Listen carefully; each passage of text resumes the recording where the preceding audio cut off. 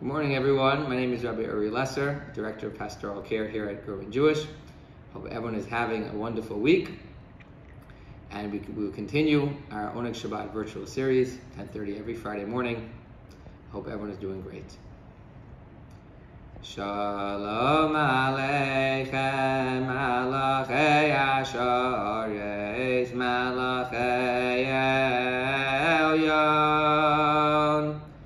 Mi melech Malachei Amlochim HaKadosh Baruch Hu.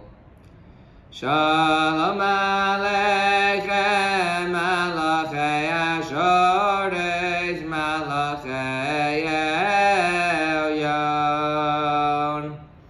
Mi melech Malachei Amlochim HaKadosh Baruch Hu. Shalom Aleichem, Malachei Ashares, Malachei Elyon. Mi melech Malachei Amlochim HaKadosh Baruch Hu. Boachem leShalom, Malachei Ashalom, Malachei Elyon. Mi melech Malachei Amlochim HaKadosh Baruch Hu. Boachem leShalom, Malachei Ashalom, Malachei Elyon. Mi melech Malachei Amlochim HaKadosh Baruch Hu.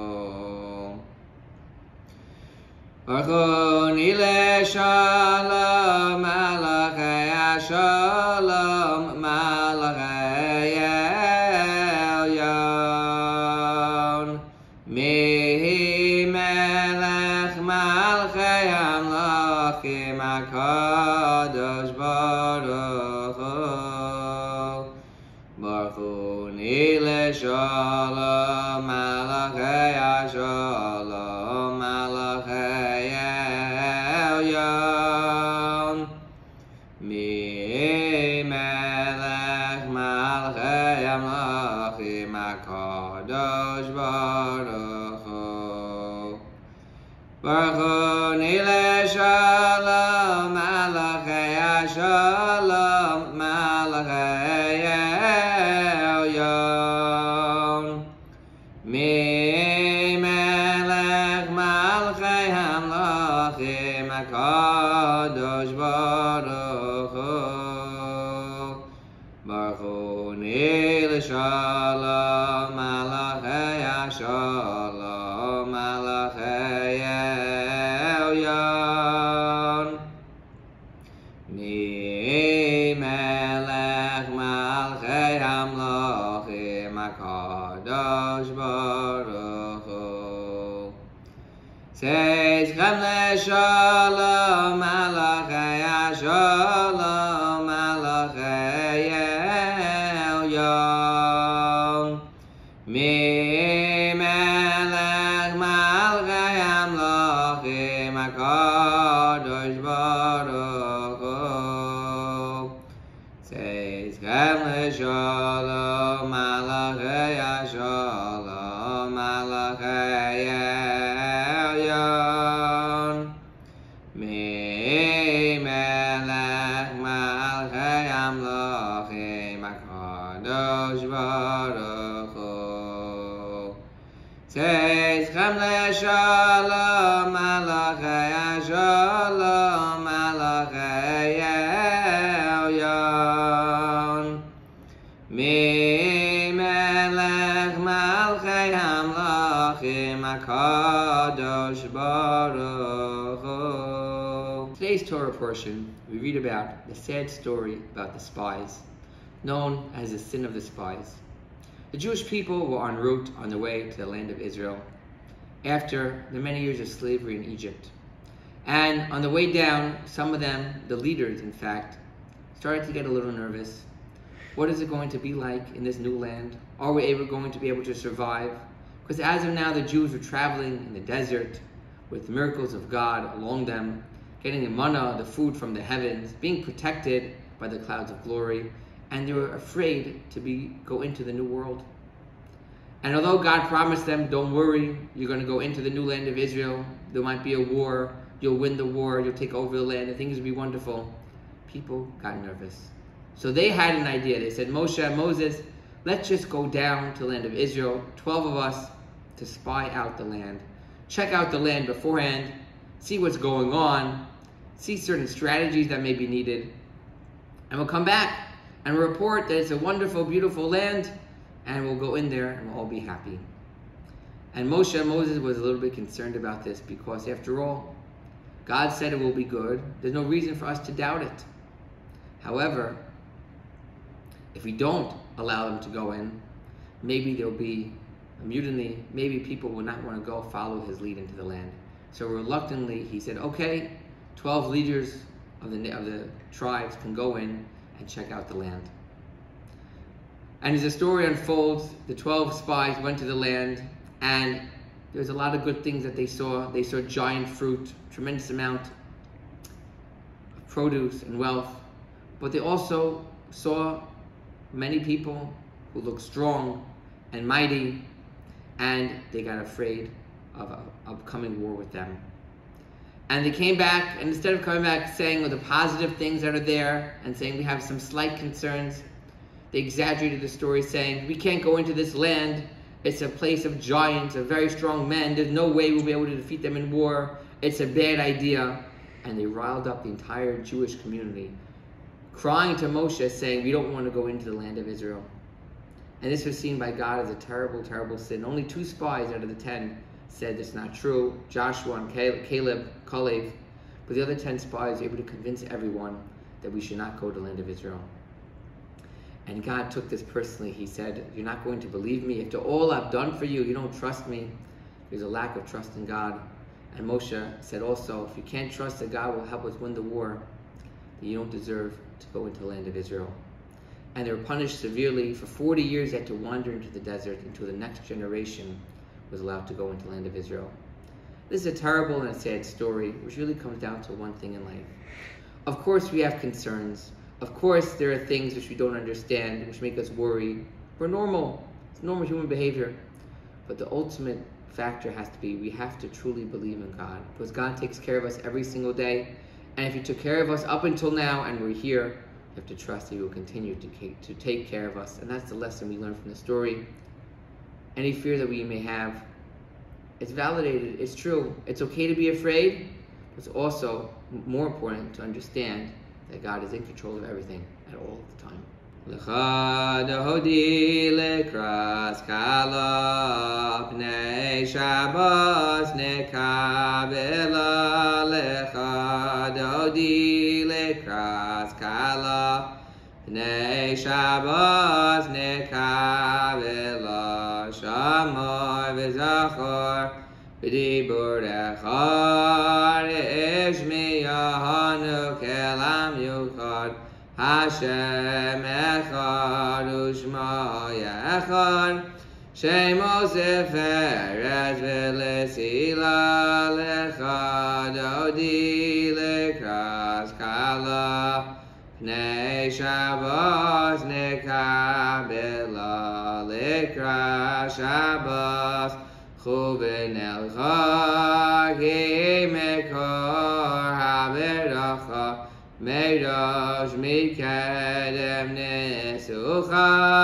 Sof maaseh b'machshavot tchila. Lecha dodi lekras kala pnei Shabbos nekabela. Mikdash melech ir melucha kumitzi mitol ha'afechor avlach sheves v'mekabacha v'yachamol olayechem la. Lecha dodi Kras kala b'nei Shabbos nekabela hisnarim yafar kumi livshi b'gdei zevardei chami al yad beni shai beis alav mi karva el nafshigi yahala lecha dodi likras kala Pnei Shabbos nekabela his oriri kiva orechu mi uri shir dabering avod Hashem layich nigla lecha dodi likras kala Pnei Shabbos nekabela Lo se vo shi lo si kami Ma'ajish lo chachi u'ma'jemi b'hog yaksu Ani yeyami v'nivnesa ir al tila lecha dodi Kras kala pnei Shabbos nekabela yamin usmal tefrotzi B'yas Hashem haharitzi al yad beni shai beis halachmi Karva el nafshigi ala lecha dodi likras kala Pnei Shabbos nekabela v'hayolim shisa shosayich v'rachaku kol mevahalayich yosez olayich elokayich kim soichcha sanal kala lecha dodi likras kala Pnei Shabbos nekabela b'wi b'shalom Ateres ba'ala gam birina u'v'tzahala Tochem u'neyam segula b'wi kala lecha dodi likras kala Pnei Shabbos nekabela. At the end of this week's parsha, we study about the commandment of wearing tzitzit, a talit, a prayer shawl with the strings attached. And the strings have a lot of meaning, as there are 8 strings on each of the garments, each of the corners, and there's 5 knots on each of the corners of a talit, a prayer shawl.